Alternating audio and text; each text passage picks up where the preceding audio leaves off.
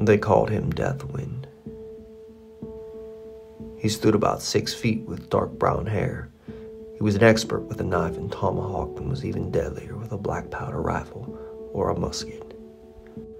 While running at full speed, DeathWind could load a powder from his powder horn, a ball and pack it, aim it and fire with expert marksmanship every time.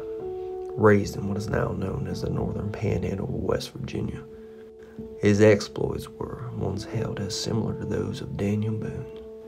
Discover more about the frontiersmen on Exploring the American Frontier.